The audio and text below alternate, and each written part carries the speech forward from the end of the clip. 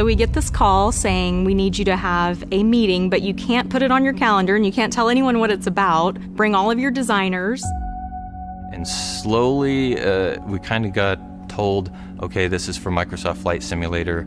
I've played versions of Microsoft Flight Simulator since 1995. When I heard they were making a new update, I thought I was pretty excited about it. Microsoft wanted to make the game as realistic as possible, and so they took extraordinary steps to be able to make the world be real.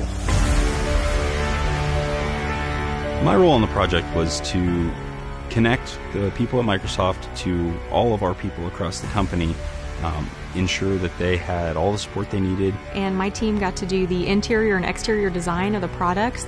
Really worked at trying to nail the realism with them on the look, the colors, the glare, how shiny the aircraft is. We went into an incredible amount of detail, and Microsoft was really responsive to that. The paint scheme is perfect. The exterior is perfect. All the switches, everything that you would operate, whether it's in the cockpit, the cabin. The designers took a lot of time and effort working with Microsoft to make sure everything was just right.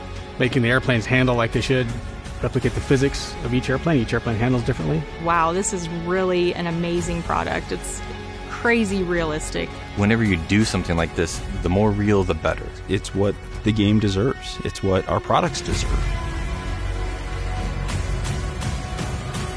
10 of the aircraft in the game are Cessna and Beechcraft products. Speaking for the team and even the company, I am proud that Cessna and Beech are both represented, kind of loud and proud. Some of the most iconic aircraft ever are our products. You get in a Longitude, you get in a Baron or a 152 Aerobat, and sit in the back of a King Air and look out the windows and see the world go by beneath you and know that the window surround you're looking at is exactly what it looks like in the real airplane. I hope that people play this game and they get inspired to fly, and then they go out and they do it in real life too.